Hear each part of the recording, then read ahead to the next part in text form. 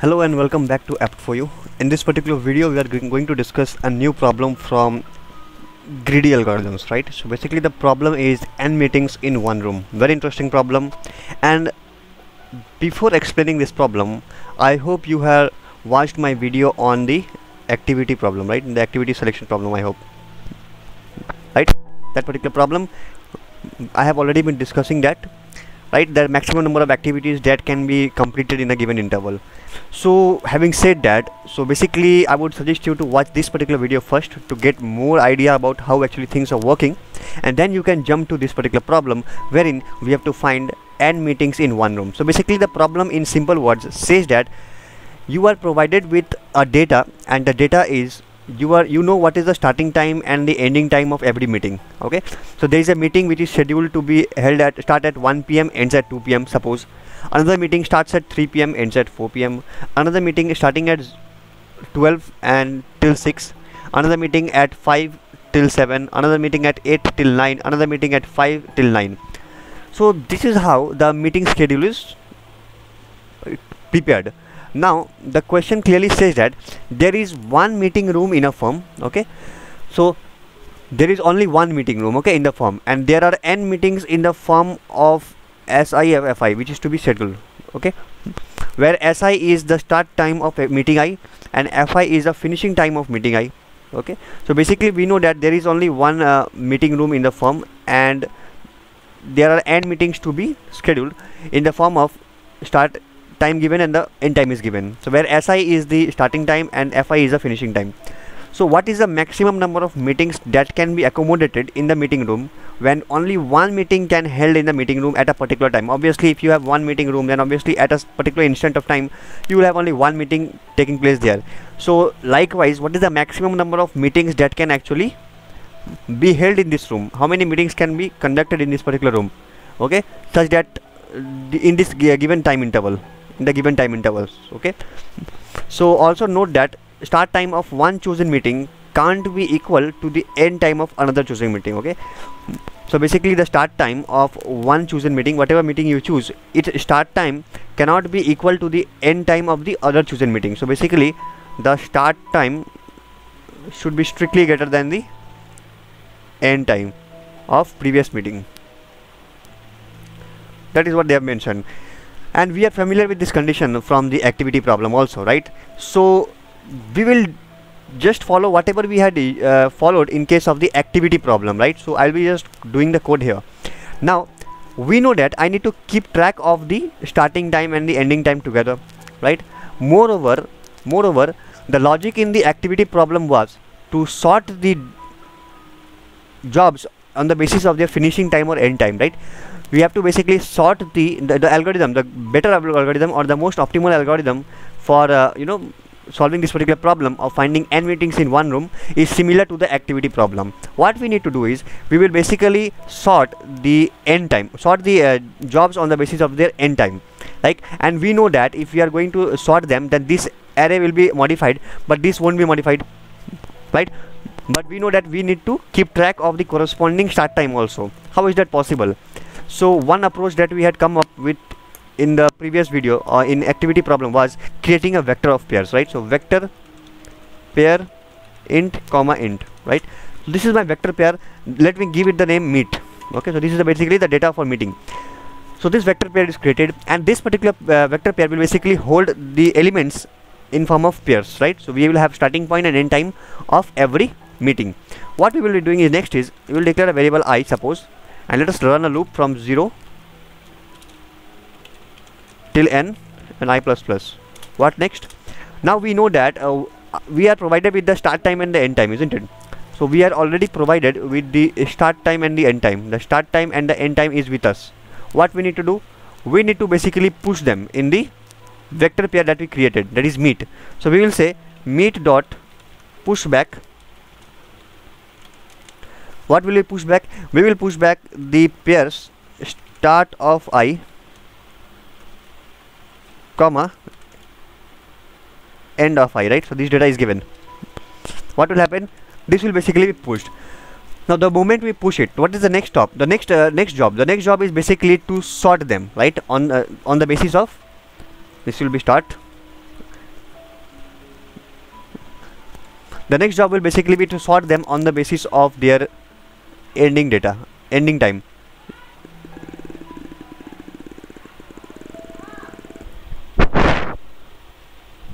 Alright, I hope now it will be comfortable to write the code. Okay, before that, let us do one thing. Let us first quickly copy the example, okay, the example that we will consider. So we shall consider this example here. I'm just copying it for reference so that it will be good to explain here, right? Okay, so let me just put the comments somewhere here. Alright, so I'm just commenting this. Fine. So we are basically provided with the data.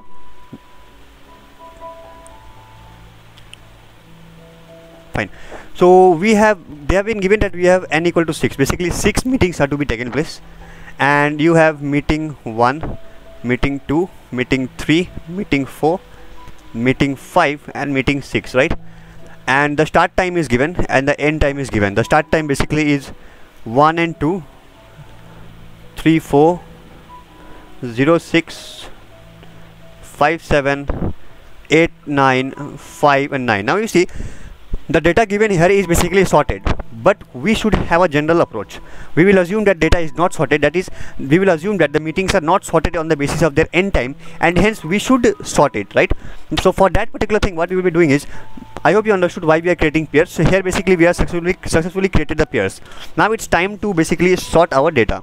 In order to sort our data, what we will do, we will write sort, and we know that we have created the new array vector of pairs. So basically its name is meet.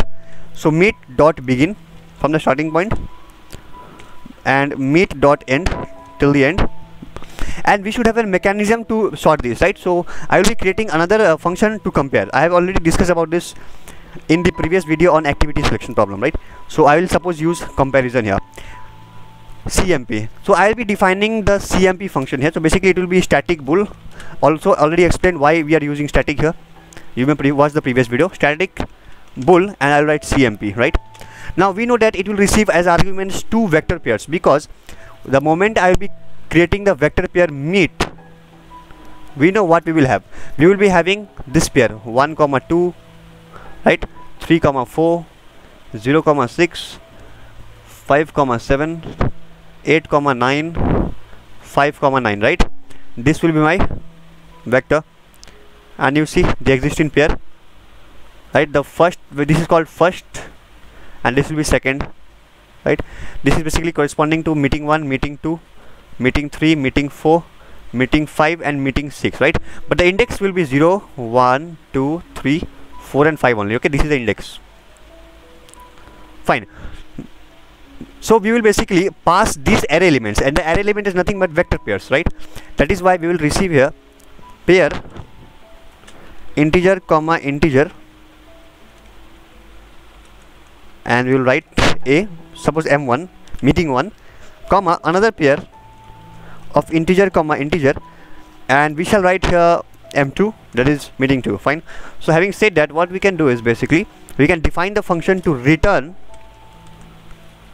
suppose when m1 dot. Now what we are going to compare, basically we are going to sort these array elements in the ascending order on the basis of their second value, because second value here represents the ending time, and we are going to sort in on the basis of their ending time. So basically we will write m1 dot second, pointing out to the to end time, less than m2 dot second. Fine. So that's done. So this will be returning accordingly, and our array will be sorted in the ascending order of their ending time. Once that particular job is done, as usually what we do, we know that the very first element of this array, after sorting, whatever will come, that will definitely be selected, right? The very first element at index 0. So that is why I will assume here recent. Okay, let us create a pair, sorry, not this. Let us create a tracker, okay, to keep track of the recent meeting that was held. So for that I will say recent, and now recent will be what? It will basically hold this array element, and this array element is of type pair. So pair integer comma integer recent is equal to meet. Meet is the name of this vector of 0. So basically it will point to the very first element. Great. Now what we can do, now we can basically keep track of the meetings. If you now this is now whatever I will be discussing right now is optional, right? Now I may be interested to know which are the meetings that can actually be held in that particular room, but in this question we are just interested to find the maximum meeting that can be held. Let us do both the thing in this particular problem. So for that I'll be creating another vector. Suppose vector of integer x. Okay, what will it do? This vector of integer x will basically keep track of what are the meetings that can be held in that single room, possible meetings that can be held in the single room. Now we know that the first meeting will always be held, so I'll say x dot pushback. What? X dot pushback. Now what is the ID number of the first meeting? So obviously we know that the index is obviously 0. The index is obviously 0, 0, 1, 2, 3, 4 and 5, suppose. Okay, the index is obviously 0, but it will be 1 more than the index, right? The ID is 1 more than the index, so that is why I'll say here meet dot pushback 0 plus 1. Now 0 is actually the index position, but the ID will be saying the first meeting, so 0 plus 1. Okay, done. What else? Now we will basically run a loop from I equal to 1 till less than n I plus plus, as we used to do in the activity problem.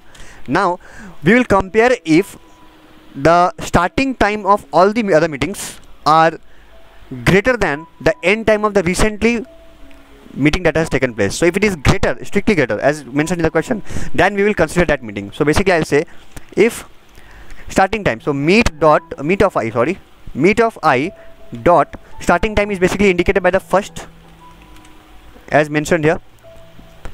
This first indicates the starting time, right? So meet dot first. If meet dot first is basically strictly greater than the recent meeting's second value, and recent meeting second value is nothing but the end time of the recent meeting, then what shall we do? We should push the ID of that particular meeting, means that meeting will be held in this room only. X dot pushback. What should we do? Basically we'll push the ID of that particular meeting. So basically I plus 1. We know that I is the actual index, and plus 1 will basically give me the ID of that particular meeting, right?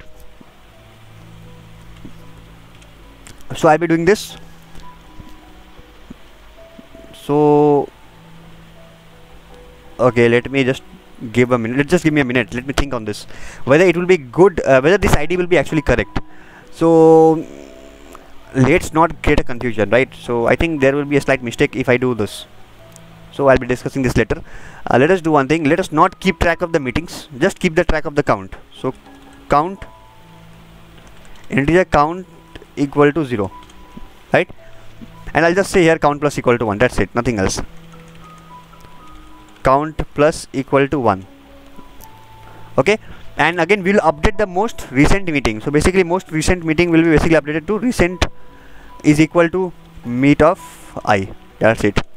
Okay, and initially count will be 1, sorry, because the first meeting will always take place, and see I'm starting from the next meeting onwards, so first meeting will always be considered, and it will go on, and finally I will be returning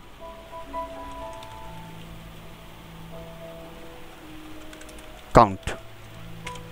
Okay, so let's see how the code is running.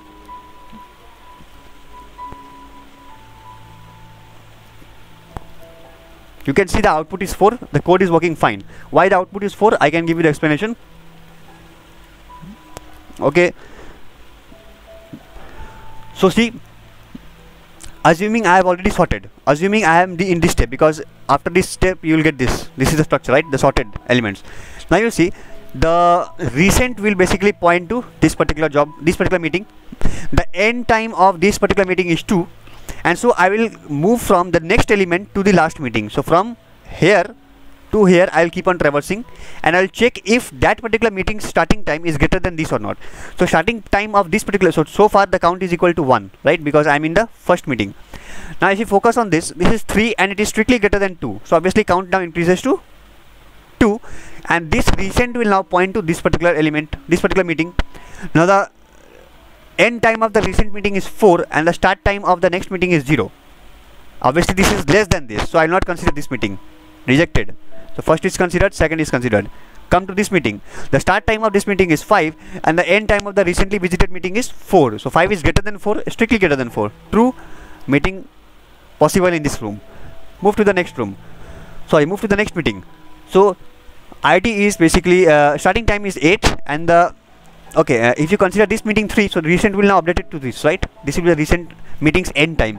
The starting time of this meeting M5 is 8, which is greater than the end time of the recent meeting. True, it will update it to 4. Move to the last meeting. The starting time, now the recent meeting's end time becomes 9 because this meeting was considered. Now starting time of the next meeting is 5, which is less than the end time of the recent meeting 9. So obviously this meeting will also not be considered. So we will have only 4 meetings possible in this specific room. So if this is your schedule, if this is the plan that has been provided, accordingly maximum 4 meetings will be possible in a single room, right? So yeah, that's all from this side. If you talk about the time complexity, then obviously we are just doing sorting here, right? This is the most costly step here. So this is taking order of n log n by the most efficient sorting technique, right? Time complexity is order of n log n, and considering the space complexity, obviously we are creating an extra vector, right, to store all the elements, and this will depend upon the number of meetings, that is order of n. Okay, so yeah, that's it from my side. I hope this video was helpful. In case of any doubt, please feel free to put your doubts in the comment section, and just like, share and subscribe. Thank you. Okay, so sorry, before going, I should submit the code, right? So let me just submit the code. I was in hurry. It's alright. So okay, let's give him time. Fine, that's it. So yeah, that's all from my side. Hope it was helpful. Thank you.